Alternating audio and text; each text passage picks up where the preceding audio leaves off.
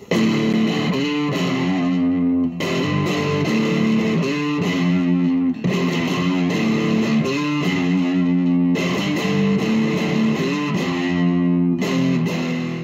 everyone, Michael from Anomalous here, and I'm going to show you how to build our OSTARA boost pedal point-to-point kit. This kit I consider to be kind of advanced. It's for people who are accustomed to soldering and maybe have built a few pedal kits before. A point-to-point pedal is not the easiest thing to do, but I'm going to try to walk you through it as best as I can. We're going to start with a circuit analysis. If you're not interested in that, you can skip ahead to the other parts. But here I'm going to walk you through all of the parts of the circuit and what each component does. We're going to talk about the components that are included in the kit, the tools that you're going to need, and we are going to prepare the enclosure, that is screwing on the foot switch and the LED and things like that onto the enclosure, and then we're going to solder and wire up the bypass and LED circuit, and then finally the effects circuit.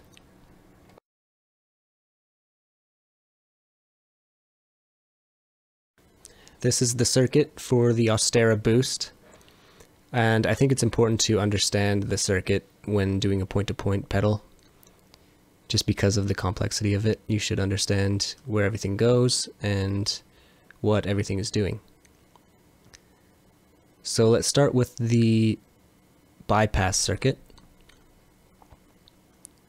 This here is the 3PDT foot switch. Your guitar signal comes in through here in jack. The pedal is in bypass mode, so we have a jumper wire that goes across here and straight into the output. And we can see here that we have a 9-volt DC input. This node here is the same as this, if they're named the same. So we have 9 volts coming through here into R6, that's our LED resistor, and then into our LED. As you can see, our LED is not connected to ground, so it's not turned on. If we turn the foot switch on, our guitar signal, which comes in through in jack, it will be connected to this input node. Through here, our signal is affected by the effect circuit that's up here, before eventually making its way to the output node, and then back to the foot switch, which then connects to the output jack. There are lots of different ways to do a bypass circuit with a 3PDT. This is my favorite because the output here in bypass mode, this is the effects output. If there's any noise at all within this circuit, it's going to go to ground. So this style of true bypass is really, really quiet. Let's move on to the power supply section. So there's only one component here, and that's D1, a diode. And as you can see, it's facing the wrong way. And the reason for that is because, as you may or may not know, guitar pedals have kind of a weird power supply trend, which is that they are center negative. What that means is that the pin on the DC power jack is negative and the sleeve is positive 9 volts. This is opposite to what you would expect. And the reason why it's like this is because Boss decided to do it this way. We don't exactly know why, but it's just how things are now. So you have to plug in the correct DC power adapter. If you connect the wrong one and you don't have D1 here, it could damage components. It could damage the LED because an LED is polarized, meaning it has to go in a certain direction. It can't go in the opposite direction.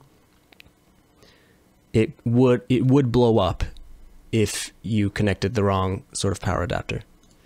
Same thing here with C2. You are sending 9 volts into the wrong direction of a polarized electrolytic capacitor, and it could literally blow up. And it can also damage the transistor. However, with D1 here, since it's facing the wrong way, if we plug in a power adapter that is center positive and the ring is negative or ground, then the positive 9 voltage is going to go through D1 and then out to ground, and it's going to protect all of our sensitive components within our circuit. Let's talk about the effects circuit now. This is the input, so when our pedal is turned on, our guitar signal goes into this input here. And our first component is a 1 meg resistor, R1. And this resistor can be found on every guitar pedal circuit. And the reason for it is to silence the circuit when you press the foot switch. So it's a very large resistor, which is not going to affect our guitar signal very much. It's just going to bring down a little bit of the signal to ground. So it's going to be slightly quieter, but because the resistor is so big, it's not going to affect it that much. Here we have our potentiometer. In this configuration, we are attenuating our guitar signal before it is boosted. So that way we can adjust the amount that we are saturating this transistor. A lot of times you'll see this potentiometer on the output here, kind of like this. And in this configuration, we would be boosting our guitar signal, saturating the transistor, and simply attenuating the output. So C1 here is a ceramic capacitor. Capacitors, like all components in a pedal circuit, do different things depending on how they're used in a circuit. So one of the uses for a capacitor is that they block DC voltage while allowing AC voltage through. We have both DC voltage and AC voltage in a circuit like this. DC voltage would be the 9 volts here, and AC voltage is going to be like our guitar signal. And here through R2, we are sending 9 volts DC into this node. And we don't want to be sending that 9 volt DC back into the input, which would then go into our guitar pickups. So we add a capacitor here that's sufficiently large enough not to affect the tone to block the DC voltage. This is called a coupling capacitor. R2, R3, R4, and R5 are all used to bias the transistor here, so they're just set values. C2 is a electrolytic capacitor that's quite large, and its purpose is to bypass R5. That's the emitter resistor. And what this does is it increases the gain of the transistor by a lot. So let me show you what that looks like. Okay, so without C2, we are still boosting the circuit. As you can see, I've probed the input. So this is our raw guitar signal. That's the blue line here. And I've probed the output as well, which is the red line. And it's being boosted by quite a lot, maybe 3 times. But if we add C2, it's going to jump up a lot. So we're boosting this signal probably like 100 times. Okay, next is our transistor, which is pretty self-explanatory.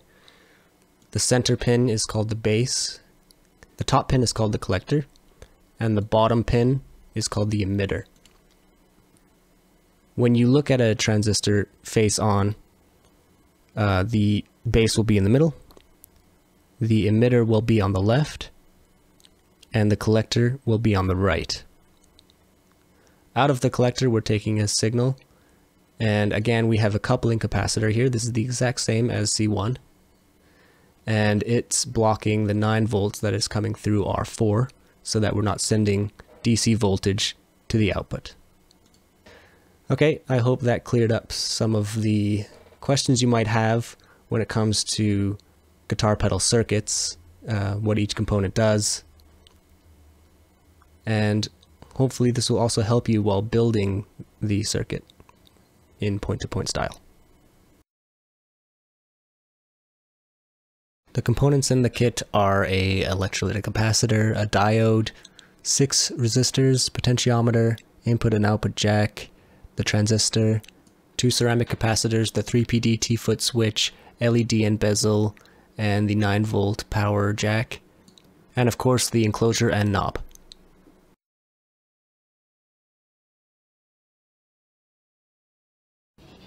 The tools you'll need will be a soldering iron, helping hands, solder, a pair of needle nose pliers and wire clippers, a socket set. I'll show you which sockets we'll use, a Phillips head 2 screwdriver, and lastly a small flathead screwdriver for putting the knob on. The sockets you'll use are going to be 10 millimeters, 3/8 of an inch, 1/2 an inch, and 9/16 of an inch. Now we're going to attach all the components that will be bolted onto the enclosure. Take the LED and rip it out of the bezel, and then remove the nut and washer. Place the bezel in the center hole on the front. Hold it there with your finger, and then put the washer on and nut. Okay, and now use a 10 millimeter socket to tighten it down. And your left hand here, holding the bezel from the front, is providing the counter pressure. Now when that's on as tight as it will go, place the LED, the cathode side, that's the short end, facing downwards. Really important that you get this right. As I said before, the LED is one of the polarized components, so it has to go in the right way. This is the DC power jack, and we're going to bolt this on to the top such that the short end, which is the ground, is facing the left, and the long end, the positive, 9-volt positive, is facing the right. Again, this is another thing that we have to make sure that we get right. And we're going to use, again, the 10 millimeter socket. Be careful, because as you're sort of screwing this thing in, the jack might slip on you and turn the other way. Okay, the potentiometer. Each potentiometer comes with this little nub here. You just take your pliers and break that off.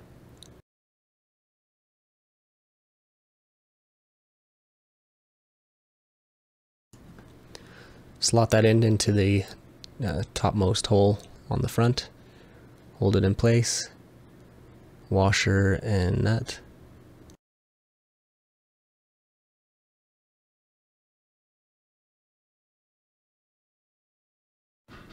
And we're going to use the 3/8 inch socket to tighten this down.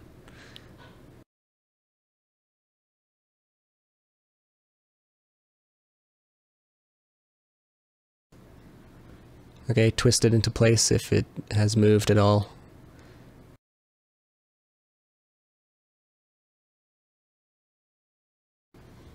Okay, now the input and output jacks. This is the output jack. It doesn't matter which one, they're both the same. The little tongue thing that the tip will connect to, just make that go sort of towards the bottom or towards the front of the enclosure. We're going to use the 1/2 inch socket to tighten this up.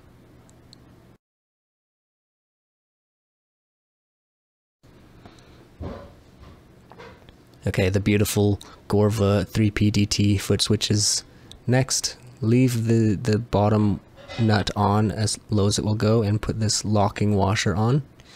And then we're going to slide it onto the enclosure. Make sure the Gorva logo is facing upwards. And then put on the other washer and the nut.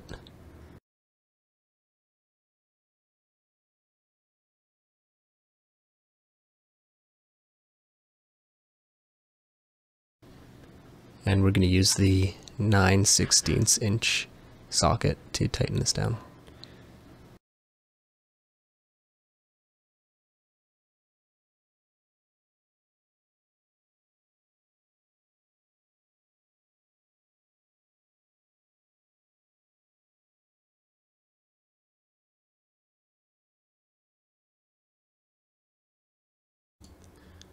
Before we begin soldering stuff in, I suggest popping in a little patch cable into the input and output jacks. That way you know no wires are going to pass through those areas. Let's start with W1, and we're going to solder W1 to the bottom two right and left terminals on the foot switch. W1 is the jumper wire between the input and output jacks when the foot switch is in bypass mode.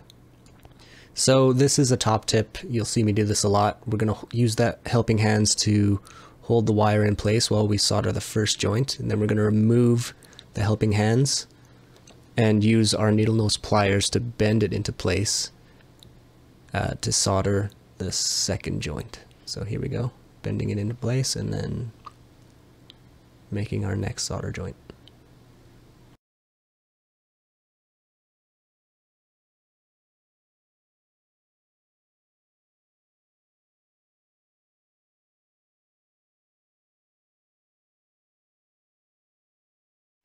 So now we're on to W2. We're going to solder this to the bottom middle terminal on the foot switch up to the top right. W2 is the jumper wire that will ground the output of the effects circuit when the foot switch is off. So this is W3. This is the wire that will connect our foot switch to the output jack. Our output jack is on the right here, by the way, and input jack on the left.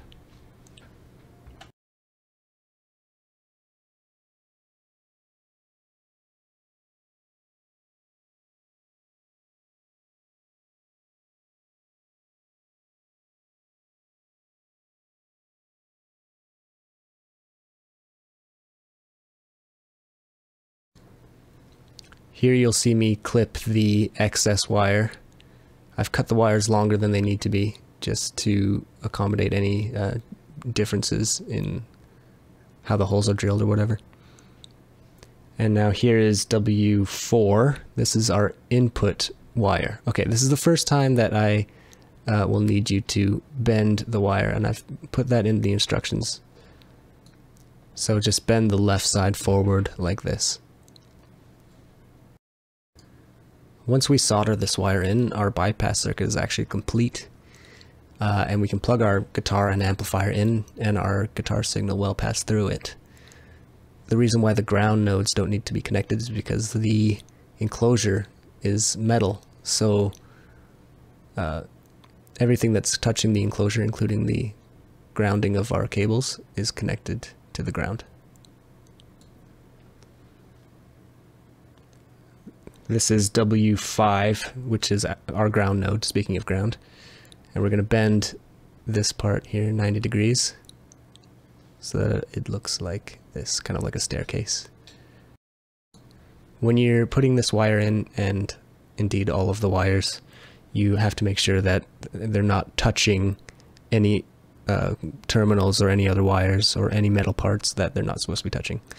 So there's a small bend here towards the foot switch side of this wire that is kind of bent at a 45-degree angle roughly, and that's to jump the gap on the left there.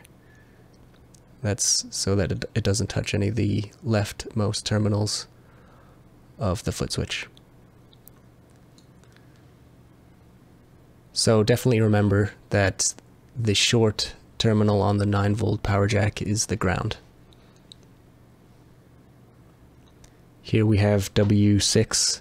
This is the ground wire that will connect the input jack, the ground of the input jack, to the ground node. Soldering this might be a bit hard because It's kind of floating there, but you can use helping hands if you need to.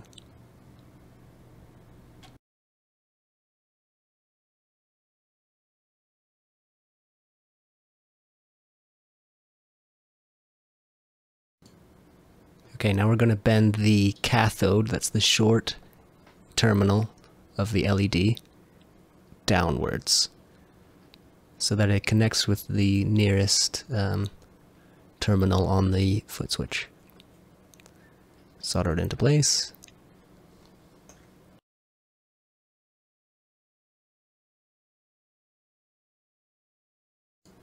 This is R6, a 1K resistor, and just trim the leads about halfway. Doesn't have to be perfect. I'm going to trim them more later. Using your helping hands, grab one of the leads and put it in place onto the anode, the long end of the LED, and solder that in place. Make sure it's far enough down, around about where the ground node is.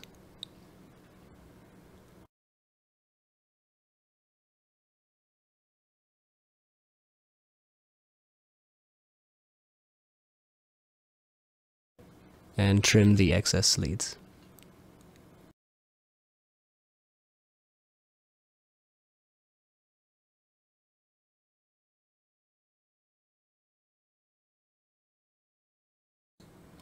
W7 is next. This is our 9-volt power bus.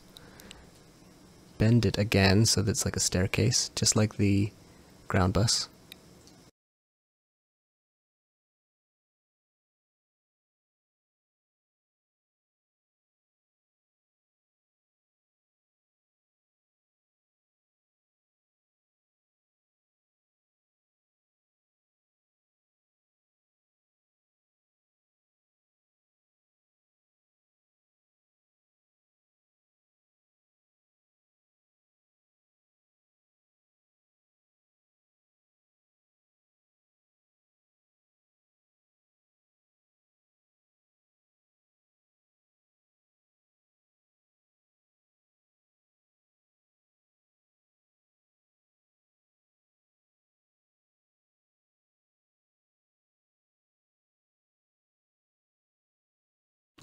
This part is going to be slightly out of sequence. I forgot to put the diode in. But bend them both downwards and then clip most of the lead off. Yeah, ignore the transistor that's in the background there. Using your helping hands, put that in place. With the gray stripe that is on the diode facing right.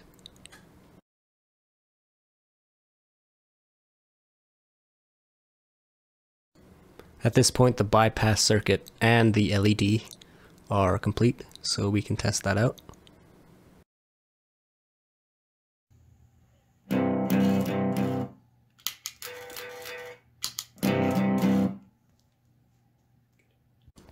Now that our bypass circuit is finished, we can start on the effect circuit.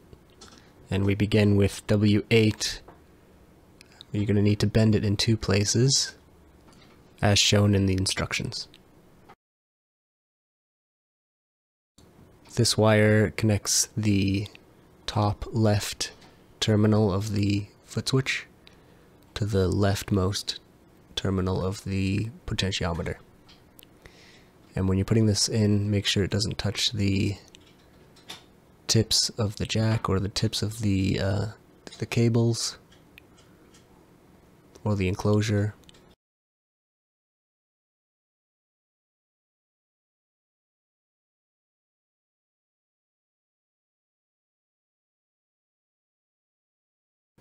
And trim it.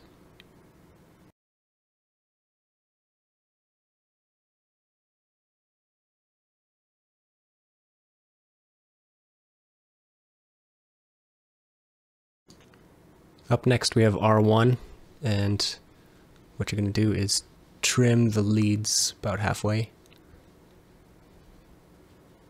Like R6, it doesn't have to be perfect. And then you're going to bend both leads downwards. We're going to trim these again later.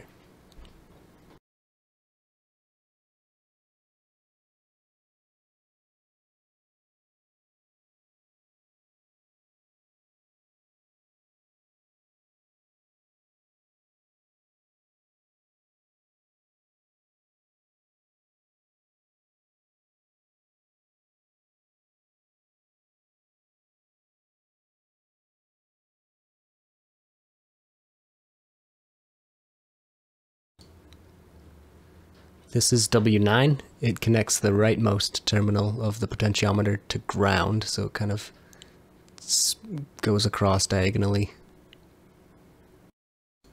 It's a good rule of thumb to attach the components and wires that are on the lower level, so to speak, first, and then work your way up.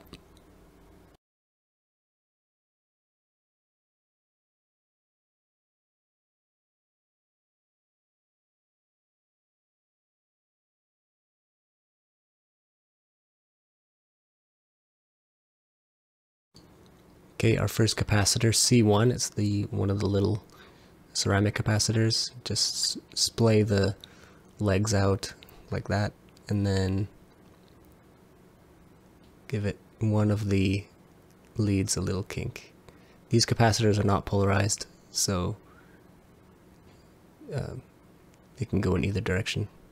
Solder that in and just let the capacitor just kind of hang there. Okay, now the most exciting part, the transistor. You're just going to take both outer leads and grab them about halfway and bend them outwards, left and right.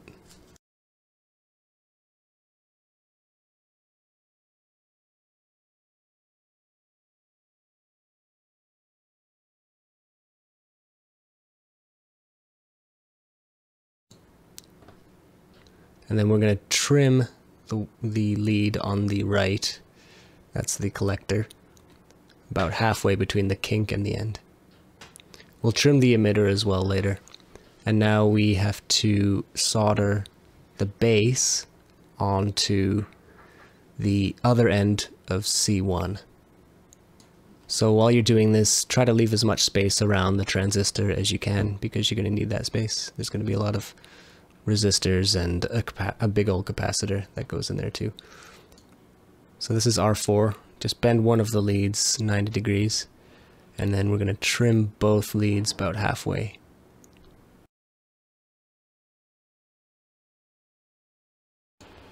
We're going to solder this to the collector and to the positive bus.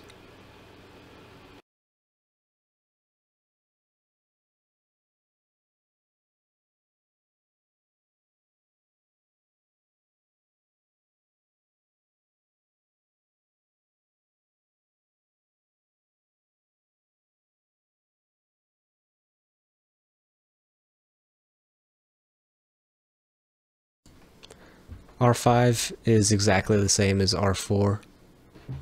You bend it the same way and trim it the same way.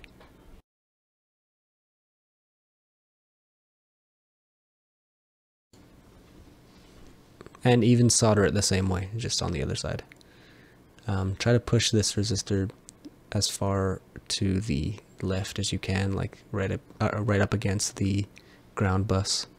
You're going to need that space between the resistor R5 and the transistor.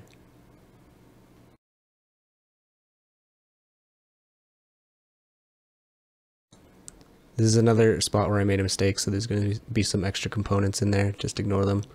The cathode of C2, we're going to bend it to the left, and the anode, we're going to bend it downwards and then trim them about halfway.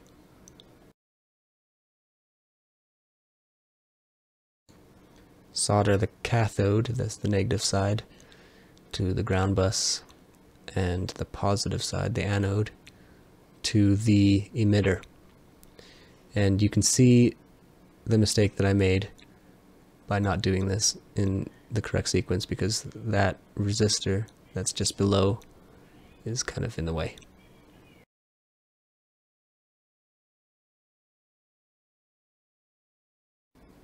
Okay, R3 is nice and easy. We're going to just cut the leads in half.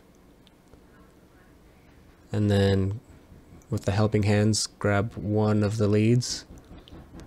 And we're going to bridge the gap between the ground bus with it and the base.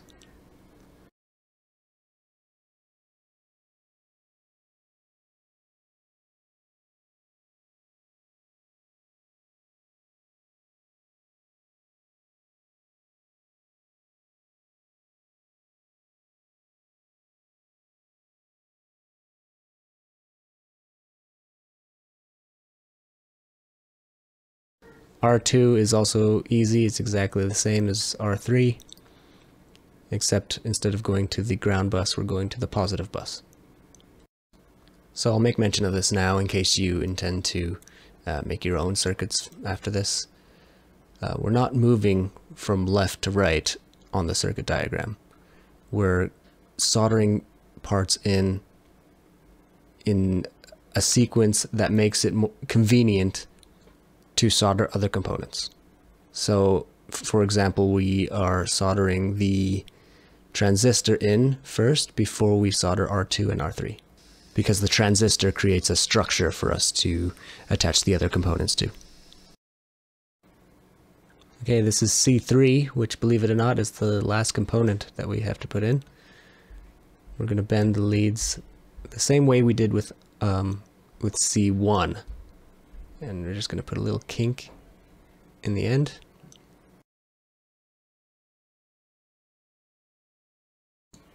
The kinked lead is going to attach onto the collector of the transistor, and we're just going to leave it hanging there.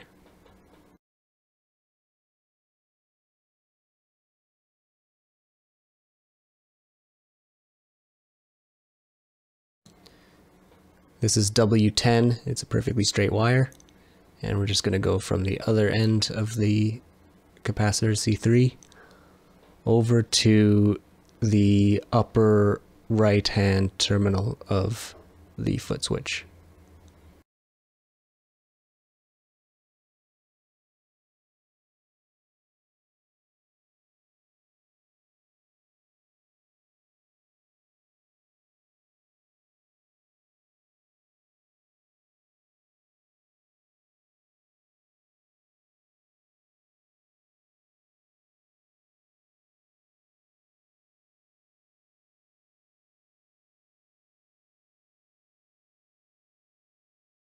One last wire, which is technically optional, would be W11, and that just spans between the ground of the output jack to the ground bus.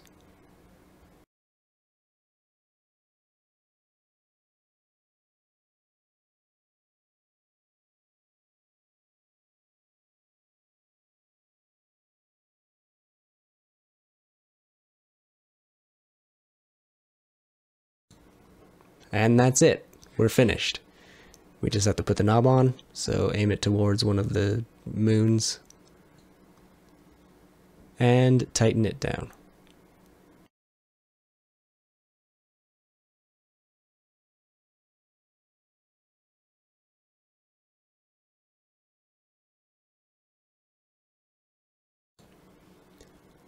Congratulations on making the OSTARA boost pedal.